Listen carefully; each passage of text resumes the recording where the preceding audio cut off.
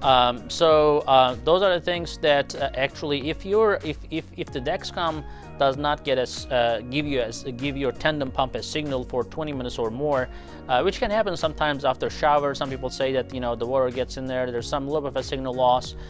You may be kicked out, but from my experience, it is not that easy to be kicked out as Medtronic. So I think Tandem has advantage here in terms of getting kicked out. So guys, as a result, if you're sick and your body is telling you that your blood sugars are running high, your pump and CGM is not able to keep up with you, I would suggest to turn the Control IQ off or the auto mode off in the Medtronic and do it yourself, because these pumps are not designed for bad days. The closed loop systems are designed when you're relatively stable on a day-to-day basis. But if you're sick, that your ketones are high, don't expect the pump to take care of you. That is not designed for that purpose. There's an important clinical pearl for you. If you're sick, call your endocrinologist, call your diabetes specialist, call your diabetes educator, get help before you end up in the hospital. So now we are going to talk about a different feature, which again, educational parts. Out of all these differences, what is important for you? Doesn't matter you're on a Medtronic pump or a Tandem pump, there are certain things that you always have to do. So if you're on a Medtronic pump, here are some educational points for you. Now, if you're treating hypoglycemia, try to treat low blood sugars. When I say hypoglycemia, try to treat these low blood sugars with more caution. Since your insulin pump is going to reduce your basal insulin, just try to eat less of a carb. Like if you're eating 20-30 grams of carbs normally to fix it, just eat 10 to 15 grams. It's just going to be a lot easier to correct those relatively mild low blood sugars. On the other hand, that's true for both Medtronic and the Tandem, but for Medtronic, it is also very important to enter your blood sugar calibrations, or when it says blood sugar required or BG required. Not every time the pump asks you BG required doesn't mean that you have to calibrate the sensor, so it is just sometimes a requirement that the pump company came up with for the safety feature. So if you do not enter the BG, you're just not going to be able to stay in the auto mode, and once you're in the outside auto mode, you're not as safe in terms of keeping your blood sugars under control. And you guys really should also remember that you cannot really put a temporary basal. So when you're in the auto mode, the pump is in charge. You cannot really modify much of anything. You can always, for both pumps, you always have to enter your carbs so you can get a bolus. Again, this feature is valid. It has to be done for both pumps. But if you want to do a dual bolus or a square wave bolus, that is not going to be possible when you're in the auto mode. So if you're gonna go partying, if you're gonna do something crazy, I will tell you, just get out of auto mode, do your own thing with the personal settings, and hopefully you know how to handle different situations. But in crazy situations like that, like in a sickness or in a super crazy vacation or something like that, you may not be able to rely on your pump. So let's say you're in a party, you're not going to be able to do dual wave or square wave, but if you're not in the auto mode, you should be able to do that, and you can adjust your basal rates when you're not in a regular situation. Let's say you go out on a vacation where you're super physically active, you may just want to reduce your basal dose quite a bit in consultation with your diabetes specialist or endocrinologist. On the other hand, with the Tandem, there are a couple things that are different from an educational standpoint. When you have Tandem, you can actually do an extended bolus, but that's only up to 2 hours, so be mindful of that. It's still possible, but it is not as free. On the other hand, with the Tandem insulin pumps, you should not be overriding your boluses, because remember, Tandem insulin pump will give you a bolus already if you are more than if you're going to hit 180. If it is predicted to be 180, you will get a 60% of calculated bolus. So if you are trying to overdo it, it may cause a stacking, and that may not be to your best advantage. And on the other hand, the pump parameters can be adjusted with the Tandem pump. So if you need to adjust your insulin carb settings, you can do that. But sensitivity in terms of the active insulin time, you're basically stuck with the 5 hours. So if you need to make an adjustment there, you should in consultation with your endocrinologist. Again, giving a bolus is a requirement without overdoing. Again, treating low blood sugar with Tandem also, you'd have to be less aggressive, and just keep those all in mind. Also remember, with the Tandem insulin pump, if you're exercising, you can put it in exercise mode, or if you're on a vacation where you are actually physically much more active, then you can set your exercise mode frequently. And the sleep mode also can help you to keep a tighter blood sugar control and wake up with a nicer blood sugar, guys.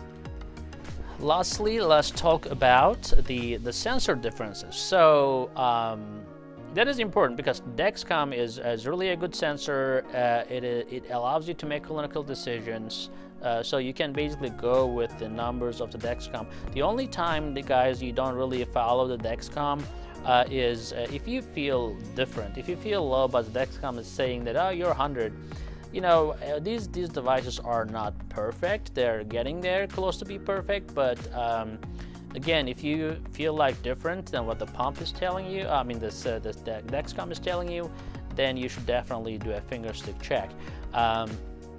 Dexcom will allow you to do calibrations if you want to improve the sensitivity factor. If you just started the Dexcom, you may want to give a couple hours for it to warm up. So in the first couple hours of starting your sensor, you also need to do a finger stick if you need to check your blood sugars during the warm-up period. Again, the Dexcom can remotely be monitored. Is usable for both Android and the iPhone on the cell phone. The Guardian, the sensor for the Medtronic, unfortunately cannot be used on an Android right now, so you have to have an iPhone. But if you have a pump which uses the closed loop system, then you actually see the blood sugar number with a shield sign on the pump, so you don't necessarily have to use actually a phone. On the other hand, for a Guardian sensor to keep going and to help with the closed loop systems, you have to do 2 to 4 calibrations at least a day, and you cannot really make clinical decisions in terms of your calculating your correction insulin. You have to do a finger stick and enter to the pump in order to get a correction insulin. So you cannot just take the sensor value and put it in the pump and then just use that. The pump will not just allow you to do that, and if you do not do that, then you will be kicked out of the auto mode. So it's very important to do your calibrations to stay in the auto mode. For Medtronic, if you stay in the auto mode 80-90% of the time, you'll be very, very successful. It just takes a little bit more effort, and we just talk about differences, so it is up to you how you want to proceed between the different 2 pumps. With the Tandem, I like Dexcom as a sensor a little bit more. Bottom line though, it's not always the car, it's most of the time is the driver. So as a patient, you are in the driver's seat and you are operating these pumps. So if you are not very adherent or motivated to get things done and keep your sugar under control, these pumps are not really miraculous, so it's not going to really help you much. It helps mostly to motivated individuals. On the other hand, I will also applaud Medtronic for their clinical support team. Their educators, their nurses are very supportive. They are very available. So as a result, Medtronic wins the clinical part of it. And Tandem and Dexcom, they're great companies technologically. They have a few features that I like more than Medtronic. But when it comes to the clinical service, providing educators, being very helpful on the phone, etc., I think they have a long way to go. They are newer companies. They are doing great things for the patients. But again, I think In my practice, what I typically end up doing is, if they're asking my opinion between the two pumps, if you're a young individual, tech savvy, you don't really need a lot of support from the educators or from the technical people, then I think you're good to go with Tandem and Dexcom. And there are I have a lot of elderly patients who are really good technologically, but overall speaking, my older patients tend to need more help with the education, understanding the carbohydrate counting, how the pumps work, you know, and the technical parts. And I'm glad that the Medtronic nurses are really helpful. They're very genuine and sincere, help patients all the time, anytime we need them.